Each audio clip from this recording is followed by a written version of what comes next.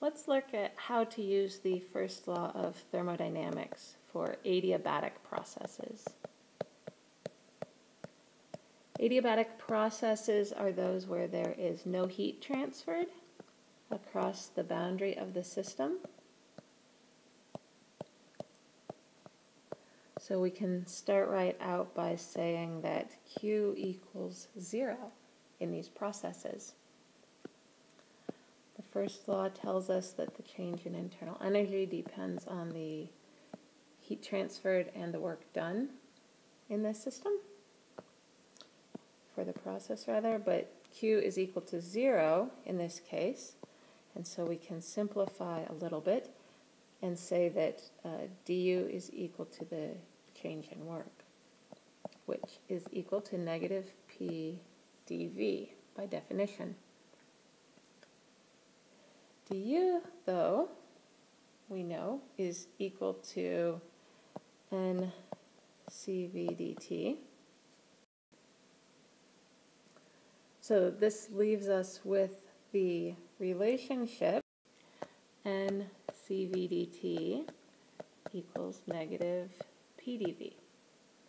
So there's a lot going on. We can't make a lot of substitutions here, or rather we can't do the integrals directly.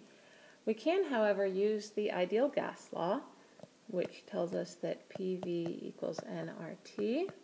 So we can make a substitution for P, which equals nRT divided by V. So we're going to plug this in over here, and we end up with N CV dt equals negative nRT over V dV. If we do a little bit of rearranging, we end up with CV over T dt equals negative R over V dV. Now we're going to integrate both sides of this equation, and when we do that, we are going to end up with CV times ln of T2 over T1 equals R times ln of V1 over V2, and my negative sign went away because I changed the numerator and denominator of this V. Now we can simplify a little bit further by getting rid of the natural logs so that we have this relationship between the initial and final temperatures in the system.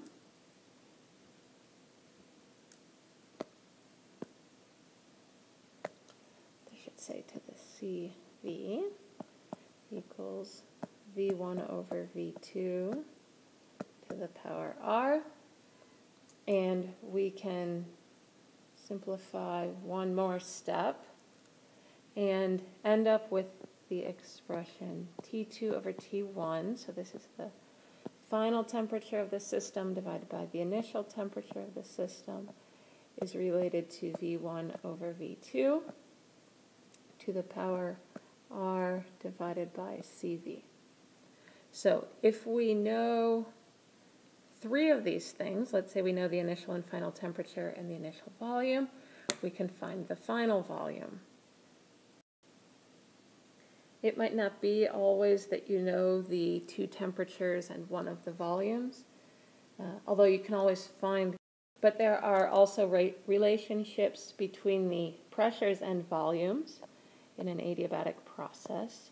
So the ratio of pressures is related to the ratio of volumes. This is Cp divided by Cv. And if you have temperatures and pressures that you're working with, the relationship between those is given in this way.